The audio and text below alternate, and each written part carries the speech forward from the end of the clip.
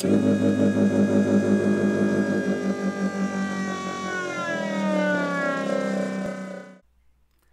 everyone. In this video I want to talk about fatigue. And fatigue is another form of dynamic loading failure that is probably the most common form of failure that we would find in a lot of machine parts. So fatigue is basically failure of a part due to repeated cyclical style loading.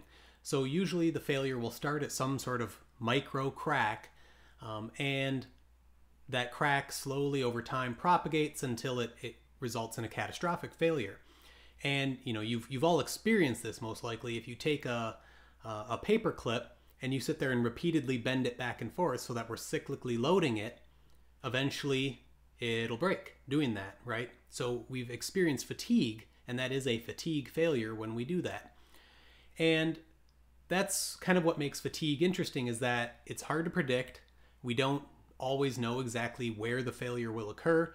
Oftentimes it'll occur at any place there's any sort of imperfection. So like a defect in the material, an inclusion or something that was due to the casting of the metal or anything like that.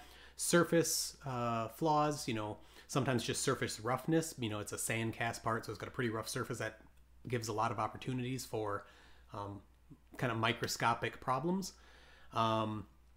Holes, anywhere there's a hole or a cut that's made, threads have been tapped in the material. All of those kind of defects can lead to the initiation of a fatigue failure. So if we were to kind of visualize what a fatigue failure might look like, say we have a round shaft, we can often, if we have one that's broken, we can often tell if there was fatigue and a fatigue failure, because we'll see a pattern, like a striation, I don't know if I'm using that word right, kind of pattern where it'll propagate out from some initial starting point, and it'll continue to do that. And basically this is just the growth of the crack over time. And this could take hours, it could take years, whatever, depending on what the load is and how fast it's cycling. That could take a while. And basically what's happening is this crack is reducing the cross-sectional area of the part, and therefore reducing its strength by increasing the stress, right? If the area gets smaller, then the stress gets larger for the same applied load. And then eventually it fractures. And so we can see this a lot of times when we look at parts. We can see this kind of slow growth. It might be smooth because it's been moving while these two parts were actually had a crack between them. There's been moving and kind of small rubbing between the two, which would smooth out that surface until eventually that crack was large enough that it caused a catastrophic fracture. And this is a problem, right? Because usually when it fatigues to failure, it fails at a point below its yield stress. So while static loading analysis may predict that this part would be perfectly fine, under a fatigue analysis, it actually fails, right? So, like I said, it's pretty difficult to actually predict when this is going to happen, just analytically. We can't just apply standard mechanical engineering theory to a part because we don't know where the imperfections are. So instead, what's been done is they do standardized testing, in order to generate a bunch of data that they can apply statistics to and give us an opportunity for a best guess at when a part is going to fail.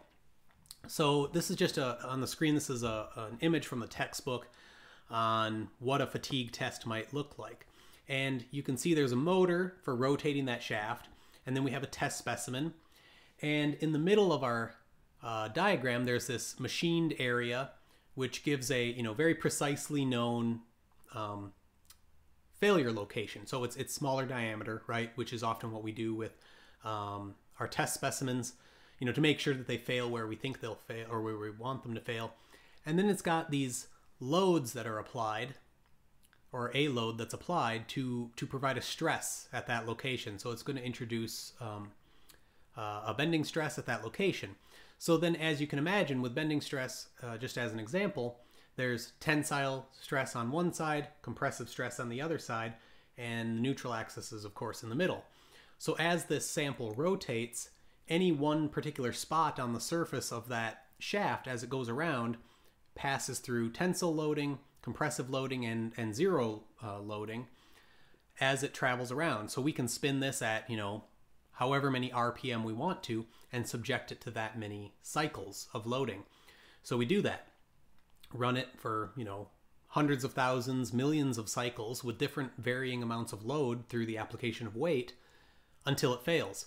And then, that gets a little data point check mark on our, spreadsheet, I guess.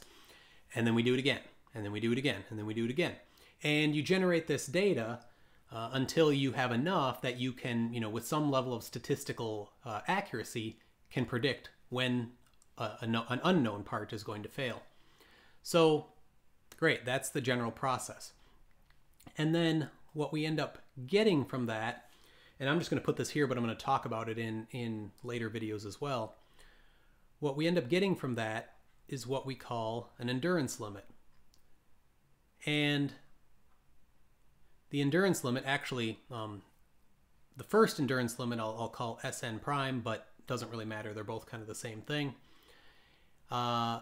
This endurance limit tells us, what we can expect under these particular ideal conditions, right? So SN prime is kind of under test conditions. That's what we predict statistically.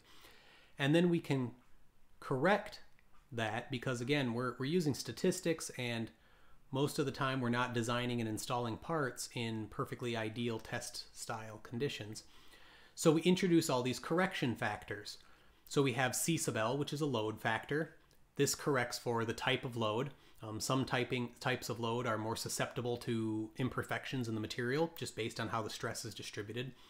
We have a gradient factor, which is kind of dependent primarily on the size of the part. So again, a larger part has greater chance of having material imperfections and things. We have a surface factor. I mentioned that many times fatigue, like a micro crack in fatigue, might start at a surface imperfection. So depending on how our part was made, we might have a higher susceptibility to surface imperfections. We have a temperature correction, primarily because higher temperature materials cause a decrease in the strength, or higher temperatures cause a decrease in the material strength. So this can correct for that over certain temperatures. And then we have a reliability factor. So really what this is taking into account is that the specification for SN prime, which is the endurance limit from our experiment, is based on a certain set reliability.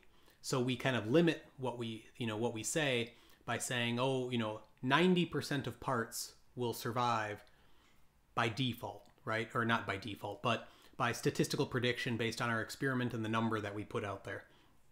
However, maybe you're doing an application where you need greater reliability. A lot of lives are at stake, that sort of thing, very expensive. So you can increase that reliability by reducing your endurance limit, your corrected endurance limit, which is this SN. So that gets factored into this C sub R. And I'll talk about kind of a little bit more about all of these, but each one of these factors is trying to account for different things and build in a statistical analysis or statistical understanding of whether or not we would predict part failure. All right. Thanks, everyone.